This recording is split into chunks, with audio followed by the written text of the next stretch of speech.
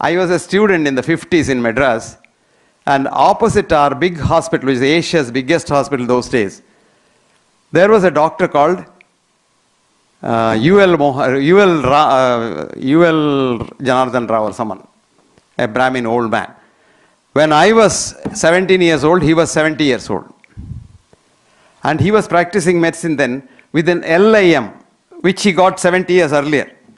LIM means they don't eat nothing there. But if we had 2,000 outpatients, he had about 1,500 outpatients. And his queue used to be from Parktown via Chinatown to the almost to beach. That was the queue in the morning. Every day, every day. The old man will have a stethoscope. Once I saw that, it's about a meter long, because he doesn't touch these patients. You know, poor patients, they smell and all, they don't take bath, he thinks.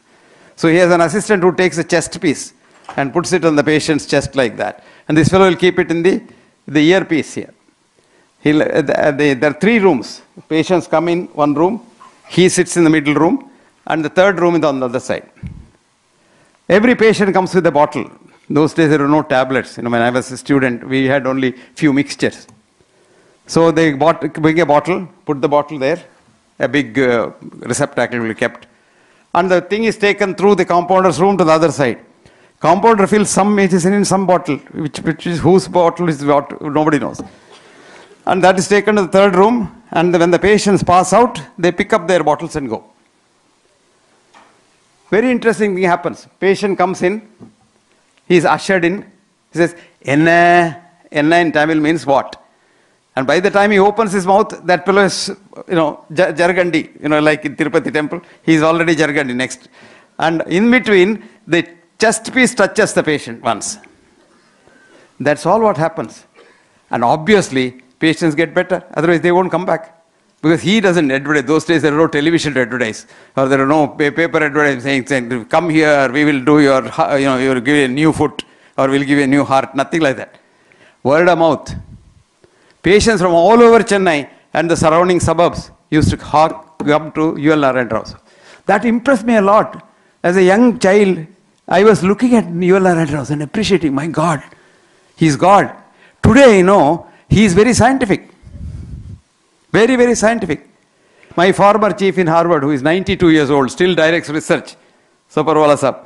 His name is Bernard Lown, who is a Nobel laureate. That shocking machine that they all use in the hospital, he invented that. He directed research about 10 years ago. What did he do? 600 patients over a 5-year period were sent up for bypass surgery to the Harvard Medical School from the Massachusetts cardiologists. And they were doing laser tip bypass surgery. It's called total myocardial infarction. Nothing, no cutting the chest and nothing of the sort. Patient doesn't even know. You just put a catheter in and make holes in the heart and convert a man into a snake. Snakes don't have coronary system. They suck blood from the cavity through the holes. So we make a man a snake, and then he is okay. He said none of these people scientifically require bypass surgery. So he devised a new study. Patient comes, number 1, goes to theatre A. Patient comes number 2, goes to theatre B. C, A. Third patient. Fourth patient, B. Alternate patients. At random. Close your eyes and randomizely do that. And the protocol in theatre A was anesthetize, operate, send. In B was anesthetize, keep him sleeping. When he wakes up, tell him he had a wonderful operation, send. Do nothing. Okay? 298 here and 299 here. Now at the end of 5 years, all these 299 who went to theatre B are perfect. Now thallium scan shows their revascularization is 100% perfect. In A, half of them, the chest pain did not go, so they had to have a cut open regular surgery. The other half of the half are with their maker in heaven. The remaining half of the half, they are having ADR, adverse drug reactions, because of ticlopidine, aspirin, and what have you, all the blood thinners. They have had cerebral hemorrhage, this, that, problems. But those who went to theatre B are all happy. Now what happened to them? They were told at the end, when they woke up from anesthesia, your operation has been very successful. That's it. That's called the placebo effect. The body's immune system corrects it, and opens up collaterals, just as body does in all of us. Sitting here, all of us, including the children, we all have, mark my words, we all have coronary artery blocks. If you didn't have, you wouldn't be here. About 5% of human beings don't get coronary blocks, and they die before the age of 25 of a sudden heart attack. This is called preconditioning. Nature preconditions. And the same nature does what it does. Now somebody wanted to know, what happens when you take a chemical medicine? Chemical medicine is a new idea, Western idea. Wall Street greed, eh? You don't know that. I'll tell you what. They said, what will happen? So a professor of medicine, to be very precise, professor of genetics in Washington, Douglas C. Wallace, D.C. Wallace, did a wonderful study. He invented a chip called the MIT chip, mitochondrial chip, his own invention. So he tags it on to the drug and gives the drug to the patient and traces it where it goes. The chemical drug goes inside the system to the stomach.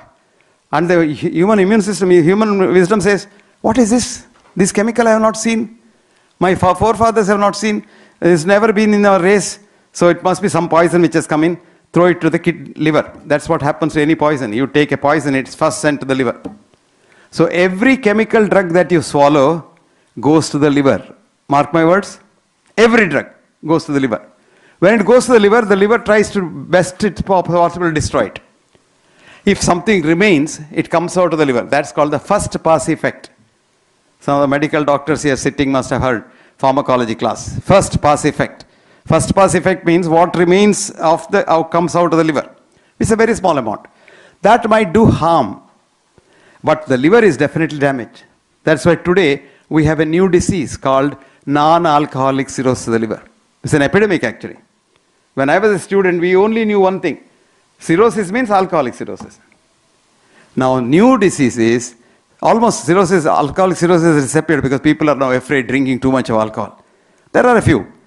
But every one of us possibly is a candidate for non-alcoholic cirrhosis. If it's not greed, what else is? Tell me. So, Douglas so beautifully showed that none of these drugs are accepted by the human system.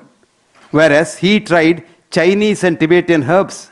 He didn't try Ayurveda because Ayurveda is very unpopular in the West. Or at least it's becoming popular now. But in America, Ayurveda has not been very popular. But he took Chinese herbs and Tibetan herbs.